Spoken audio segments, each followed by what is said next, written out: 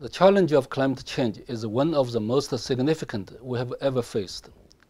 Urgent action is needed to address this challenge from all people and from all corners of society. This means ensuring that people everywhere are aware of the problem and are equipped with the knowledge to help tackle it.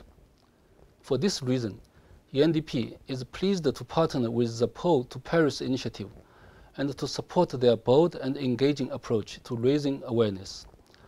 As those two scientists journey carbon-free from the polar regions to Paris for the COP21 conference, they help to spread the word about climate change and to urge support and action. From Indonesia and Bangladesh to Norway and eastern Lithuania, they have heard stories of real people and real impacts. Combined, their journeys will cover 20,000 kilometers and capture the climate stories of thousands.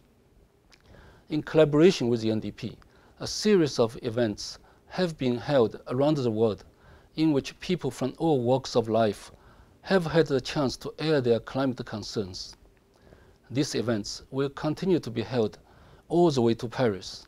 UNDP is proud to support the Pole to Paris efforts and is excited for the campaign's grand finale as they arrive at their destination.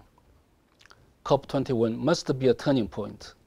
It must be the point where we collectively commit to major reductions in greenhouse gas emissions and where we ramp up support to people and communities to adapt to climate change.